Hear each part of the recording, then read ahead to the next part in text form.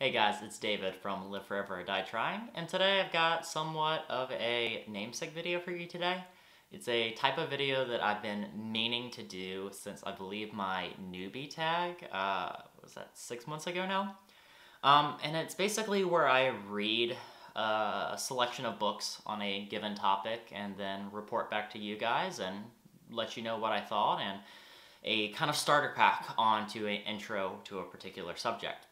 Now, this particular subject is one that's pretty close to my heart, and that's longevity, as you can tell from the name of the channel.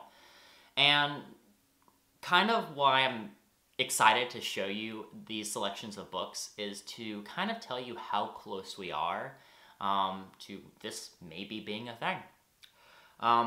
So let's take one step back. Let's define longevity. So when we say longevity in the context of the sciences and the books that I'm going to be showing you, it's not a quest for immortality necessarily. It's mainly a quest to keep upkeep on the body and, fix repairs over time. At the end of the day, you'll still be a mortal person, and if a bus hits you, you will still die. So longevity basically is treating aging like a disease.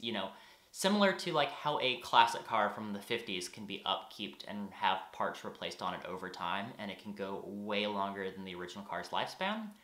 There's no reason a biological machine wouldn't be able to do the same thing, provided we have the similar understanding with our own mechanics as we do those classic cars. So, to start, the first book I would recommend is Ending Aging by Aubrey de Grey. Now, Aubrey de Grey is a biogerontologist, which basically means he studies aging in biological organisms. And the reason I recommend his book is he's kind of like the cheerleader of the longevity world. And if you're reading any of the science or watching any interviews on the topic, there's a 50-50 chance this guy's going to be in it. Now, this particular book of his was written back in 2007, and starts off by saying his kind of brainstorm idea at a conference he's at and how he came up with this idea. Warning at this point, there's a little bit of ego in the book, so if that throws you off, that's something to watch out for. But there's a little bit of a good reason for it. He talks about how he formed the idea of sins, or strategies for engineered negligible senescence. And basically, that's the mechanisms that lead to aging and how they can be prevented. So this book lays out his 7 different areas that consist of sins, or the different strategies that lead to repairing the damage caused by aging. For curiosity's sake, if you want the Reader's Digest version, the 7 areas are mitochondrial DNA failures, cell loss and atrophy, cancer, death-avoiding cells and senescence, intercellular junk such as lysosome overloads, extracellular junk such as glycated proteins, and then cross-linking of proteins, which is like tau proteins and Alzheimer's disease. Now, I will say as a warning, this book can get a little wordy and hard to understand if you're not a scientist. I personally struggled with it a little bit, and I've read a decent amount of scientific text, even though I didn't go to college, so if that gives you any kind of benchmark, it wasn't the easiest to understand. What I find most valuable about this book is the moral argument it lays out, however. So what he really tries to drill home in the beginning of the book, so you don't have to read through the whole thing and all the science if you don't want to, but it's the moral argument that if aging is truly a treatable disease, there's no moral reason that it shouldn't be at the forefront of our focus right now.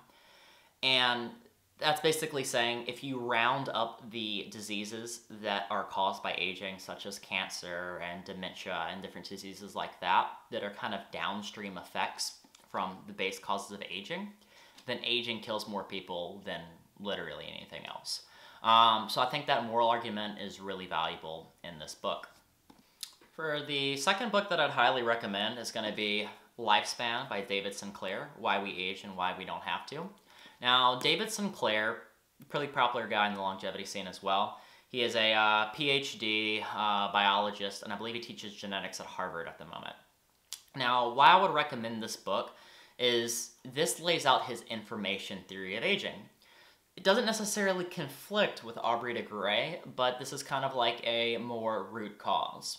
Whereas Aubrey de Grey argues that there's 7 main causes of aging.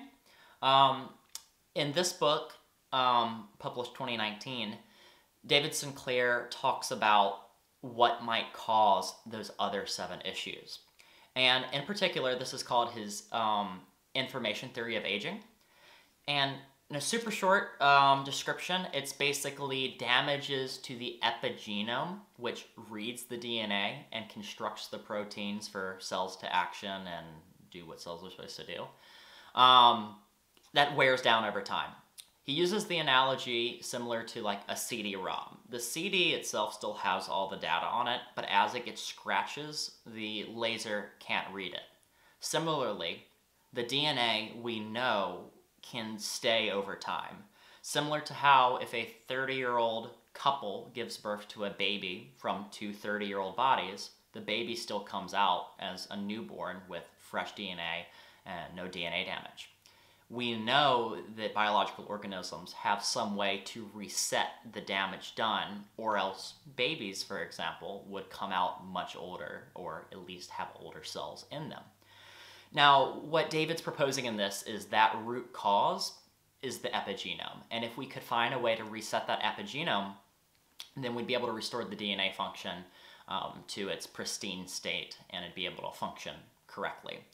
So this would explain why some things like the intracellular and extracellular junk would accumulate. And if we could fix the DNA, we could stop some of the 7 aspects of sins. I will say the theory in this book is fully expressed within the first 70 pages. And thereafter, the center of the book kind of talks about science that David Sinclair is working on. Really interesting stuff involving Yamanaka factors of genes and basically how you can program them and other neat stuff. That's all interesting, but it's not necessarily the reason I'd recommend this book. But the remainder of the book is good. It's fun to read. And then for the third book that I'd recommend on this topic is going to be Juvenescence, Investing in the Age of Longevity by Jim Mellon and L. Chalabi.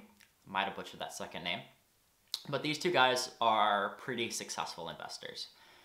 And now, why would I necessarily recommend this book?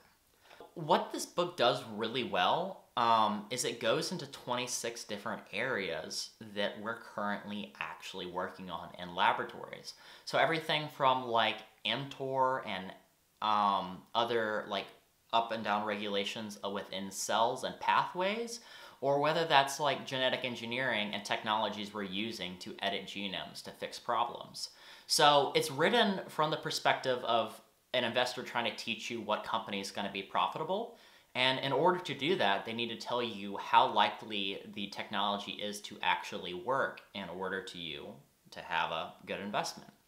And it's a beautifully produced book with tons of different infographics. It's easy to read. It's in layman's terms. Like, I can't really tell you how much this book surprised me after looking at the cover and thinking it's about investing. But yeah, super solid read, and honestly, this isn't a bad one to start with. It's interesting, and it talks about so many different areas that you can pick it up and put it down, like, on a dime. Whereas the other 2 books are a little bit more theoretical. So it's not necessarily bad to start with this one, but yeah. And then we talk about a few different books about, like, where aging's at, you know, is it possible to actually do what we're trying to do here? And as kind of like 2 little throw-in books, if this kind of gets you motivated to look further into this field or to try to improve your health right now, I would also recommend How Not to Die by Michael Greger. And I talked about this pretty in-depth in a different video, but basically it looks at the 15 most likely causes of death and how to avoid them. mainly from a diet approach, plant-based diets in particular, and stays away from moral arguments about plant-based diets, and mainly sticks to a lot of well-cited studies that actually show you the effects of eating certain food.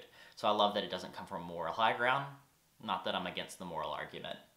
But yeah, super solid book, quite a read, and it really puts some cognitive dissonance onto you. So whenever you look at like a plate of red meat, you kind of reel back a little bit. Not in a disgust way, but in a I know I could be eating better type of way. Finally, as another throw-in, a big aspect of health and longevity is going to be protecting your mind. And Why We Sleep by Matthew Walker is going to be a really good book to read about a cornerstone of health. And that's basically going to drill in different studies that show you how even negligible losses of sleep, such as 6 hours, can impact your immune system, your memory, your motor skills, absolutely everything. So yeah, 2 quick little throw-ins for you, just to round out that reading list. Let me know how you like this type of video. I liked making it. This one didn't have a script, as you could probably tell, a little bit off the cuff. But I'm really enjoying reading by topic and trying to get a well-rounded view on certain issues. If you have any topics you'd like me to cover, feel free to leave them in the comments below. And if you want to see more of this, I would love for you to leave a like or a comment telling me. Always looking for areas to improve in. And I'm kind of blown away by the support so far, to be completely honest. Over 800 subscribers now, and in my last video I got a little bit personal about the coronavirus and how it's affecting me and everything, and saw an outpouring of support and concern for that. And I couldn't thank you guys enough. That definitely means a lot to me. As a little bit of an update on that situation, I want to let everybody know that we're doing better, both as a business as well as we're staying safe. Things are going on the right track. Our state's doing decent, and we're reopening, which means more business. Obviously, there's still an air of concern to everything, but less things to worry about, so that's always good. But yeah, good talking to you guys today. See you around.